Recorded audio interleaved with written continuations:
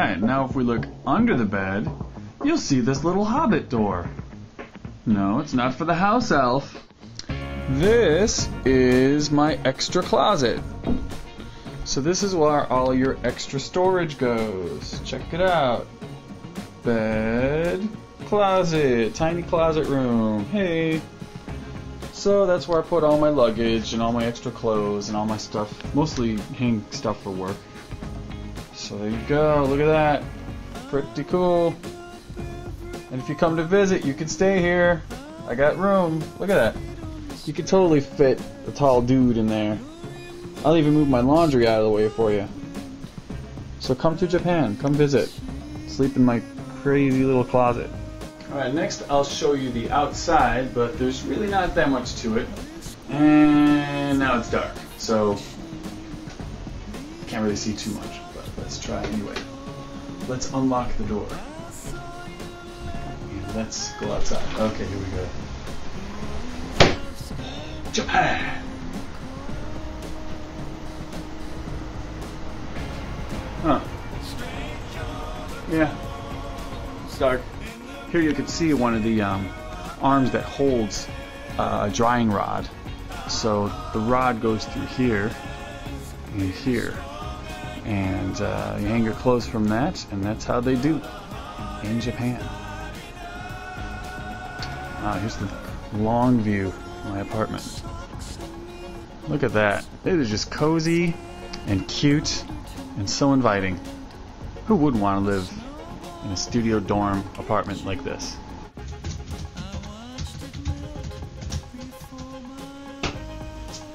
Well, so that's how I'm living here in Japan, in a little old suburb called Abiko, Tenodai Station. And when they say living large, well, I'm about the largest thing that's living in this area. So that has been the apartments. Hope you enjoyed the tour, and stay tuned for more adventures from Japan.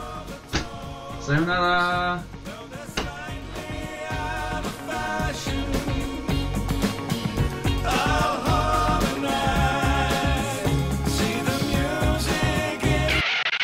Whoa, whoa, whoa, whoa, wait a minute. What? The bathroom? But how did I forget the bathroom? Come on. It's the best part of living in Japan. Now, of course, please remember that when the Japanese say bathroom, they mean bathroom. And when they say toilet, they mean toilet. And I just have one toilet room behind this door. Oh, and look. That's all you get, people. Wait. Here we go. Toilet room. But you know what? I gotta tell you. What a toilet. Meet the superior toilet. Okay, the first thing you may notice is, aside from this little arm, we'll get to that, is this thing up at the top. This is called a washlet, a washing toilet. So, you use the toilet, and if you want to wash your hands, you do so through this little faucet thing up here. Let's get another angle. There we go. Now the flusher has two settings. Up is regular flush, and down is if you just want to wash your hands.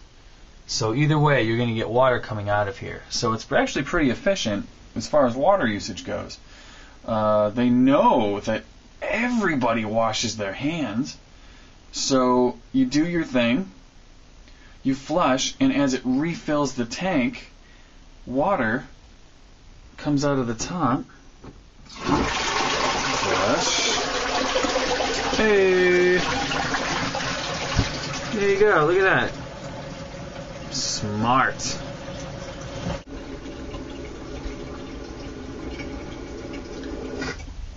Oh, it's done.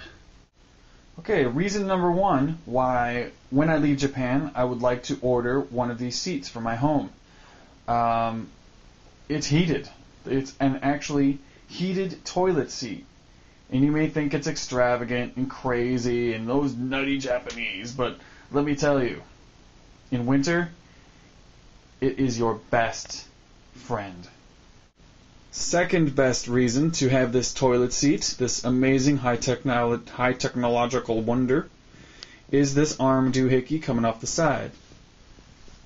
Yes, it is not just an arm. No, it's not an armrest at all, really. But you will see it has very complicated controls. This, my friends, is what I call the bum washer. Let's learn about the toilet seat and the bum washer. Okay. We have controls for, let's see, let's start over here. Bidet. You put this on in the morning and it'll make you say, bidet, mate. Next we have the actual bum washer. Yeah. Let's see. This is very important. This is stop. Stop. Alright, down here is water pressure. Focus, So, for the water pressure, down here is weak, down here is strong pressure. We don't need a lot of strong pressure blowing water up, you know what I'm saying? We don't need that kind of thing. Doesn't have to, I'm not trying to refinish my deck. Or my poop deck. Over here are controls that I think have to do with temperature, but I really don't mess with them.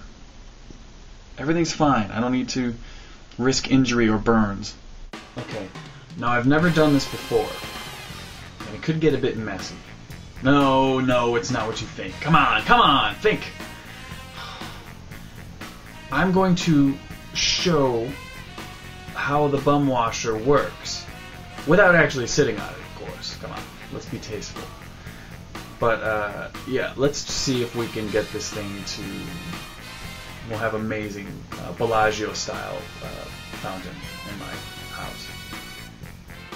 I believe what we have here is an infrared sensor, so I cannot activate the bum washing system with this sensor being not detecting a bum on the heated seat. Feel that? It's awesome. So let's try and beat the system. Bum washer on. Oh snap! Here we go.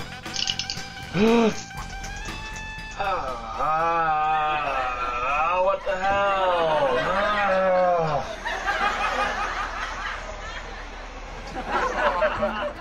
Well,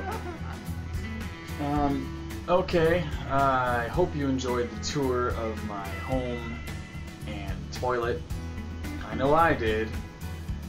And, like I said, stay tuned for more adventures from Japan. Yours truly, Ed Sensei.